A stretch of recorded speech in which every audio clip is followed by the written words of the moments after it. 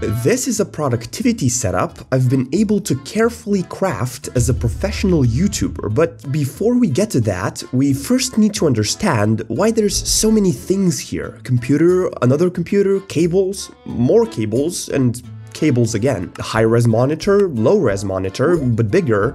So let's start with the desk, which is a random mass-produced desk for the dorm that I'm staying in. Now, it had this extra shelf down here, but my massive quads were not able to fit, so I screwed it off. No shelves, just a desk.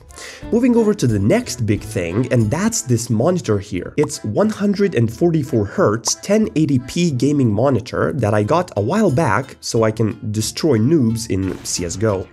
It's pretty good, but since it's only 1080p, I usually just choose to edit videos on the nicer screen of the MacBook. Speaking of which, I have two laptops. One is a Mac that I recently acquired to make these videos with, and the other one is this beast here for gaming. It doesn't have a battery because it started bloating and I had to remove it, so now it's permanently conjoined to a power cable. I also added this plain black sticker on the cover to represent my soul, and I think it looks sick if you ignore 1000 cables that are coming out of it. On the Mac, I have a D-brand skin that I totally didn't get because I'm a massive Ali Abdaal fanboy. This is the M1 14-inch MacBook Pro with these specs, and I like it. I've been scripting, recording, editing, and doing all sorts of stuff with this guy, and it only struggles sometimes. I love that it's such a portable thing. I can just take it and basically make videos anywhere. I don't have to have a mouse because the trackpad's great, the screen and the speakers are awesome. It's just a great all-around laptop for content creation, but not for gaming, leaving me with the power cable dark box solution. Now, since I'm a professional YouTuber, you might be wondering where the hell do I hide my microphone? And the truth is, I don't have one. It's built into the MacBook. I even made a Skillshare course about how I make the built-in mic audio sound so crisp. If it's up your alley, you can check it out in the description. For gaming headphones, I use these IEMs. I spent 30 minutes cleaning them, so I hope you're enjoying this shot.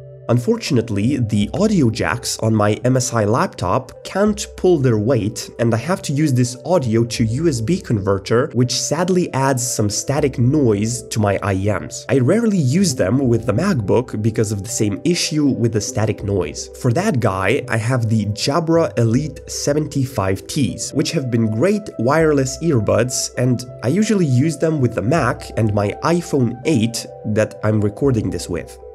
Now, I type on two keyboards, the An Pro 2, which I have modded the hell out of with custom keycaps, foam inside for better sound, and that's it. And then this MacBook keyboard, which I think is very nice to type on. That's all I have to say about it. Now, the mouse is the SteelSeries Rival 100, and it's old. You can see by the way the paint is peeling off at the palm rest. I use it because my Razer Viper Ultimate decided to randomly die. I'm looking into ways of reviving it, but it's been a pain trying to unscrew it. Now, behind my MacBook, I keep my pocket knife. I know, that's not a knife. That's a knife.